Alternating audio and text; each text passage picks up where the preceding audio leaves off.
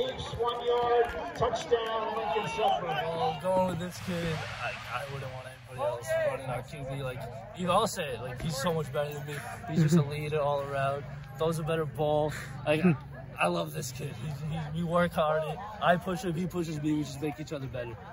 I think it feels great to get back out here. I mean, all the guys, Murph, making plays on D, you know, I like our defense, offense. It's just, you know, we've been waiting for so long, and it just feels great to get back out here together. I'll say nothing's better than giving the ball to him and just watching him go and score. It's honestly the best feeling ever. But then we just come back, we just pick up the juice, and we stop them on the 4th down. And I said, like, yo, this is what's gonna make our defense this year. This stop right here, it just sets the tone.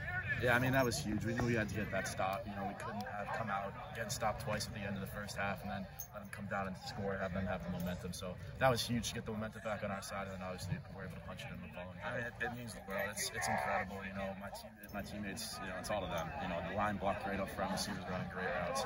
I mean, it felt great. Honestly, obviously the worst thing that can happen to an athlete is getting injured. So it felt great to come back out here and be it's incredible. Obviously, last year kind of left a bad taste in all our mouths. You know, you get embarrassed at Gillette, and that's tough.